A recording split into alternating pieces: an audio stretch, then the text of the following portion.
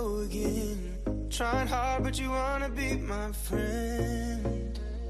Ain't no place to hide, ain't no one to run to. Here we go again. Call my bluff, I'ma be here till the end. Credit to the clip we're about to watch goes to @PDX852 on Twitter. Hey, you guys, so I found this clip on Twitter, and I wanted to share it to show Katey has not changed. MFW has not changed one bit. Last night we saw her. She had a stranger in her home that she met at the bar. He was really creepy. Her chat was warning her to kick him out. She was lit to a whole new level. Like, she had been drinking. It was just really bad. It was really bad. It was really scary. And I didn't see this part of the live stream. I didn't watch the whole thing. But Katey, MFW, your ignorance is showing once again. Let's go ahead and watch this clip together. Trigger warning. You know what I'm talking about, Aaron? She owned all the damn nail salons right there in Indian Rocks and Bel Air Beach, Rhonda. She had the real long dreadlocks, and sometimes she'd have pink and green going through them. She's real rich, too. Blacker than coal, because she would never. Blacker than coal? Why do you think it's okay to say that? She always had a tank top and little shorts on. I don't think I ever seen her put any damn sunscreen on. She didn't give a shit.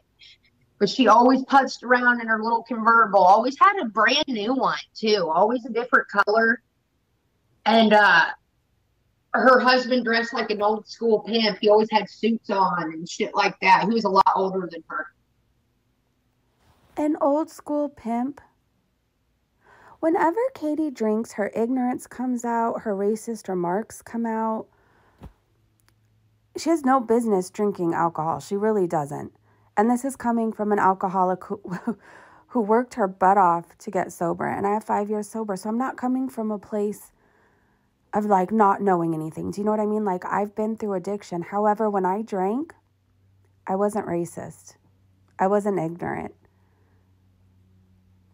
I don't know, you guys. Let's talk about this in the comment section.